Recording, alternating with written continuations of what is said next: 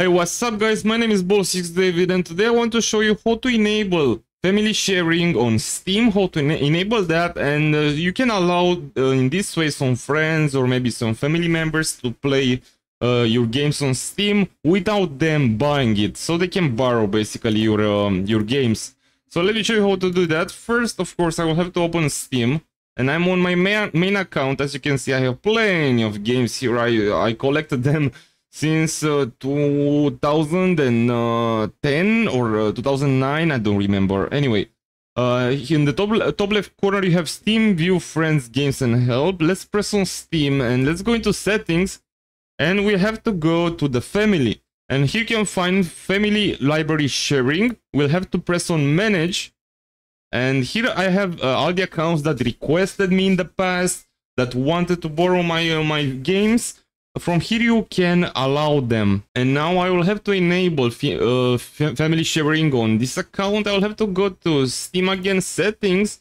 Let's go to Family. Where was that? Here. And you can authorize library sharing on this device up to 5 users. Select that. Now let's go back to Family. And this is the account that I created earlier. I see that right now here because I sign in on this computer into that account. So let's enable this account and disable the other account. I don't remember even who are you, mister? And that's okay because I enable it. Let's go to manage right now. And can I see my account here? Yeah, Alex Web 2022 is authorized and it's all right. This is the only account that it's authorized.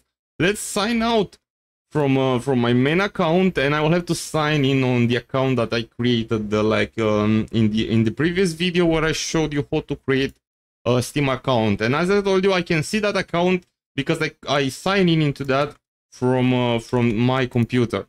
So let's sign in into this one. I think that's the password, if I'm not wrong. Waiting for network.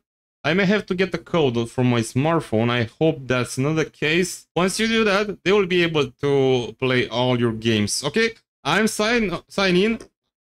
It's great. They didn't ask me for the code because I didn't enable Steam Guard. Let's go to the library for a moment. And yes, on this account, I can see all the games I have on my other account. And as you can see, let's go on my profile. I don't own any account. I just created it. Make a name for yourself. However, I don't even have my main account as a friend.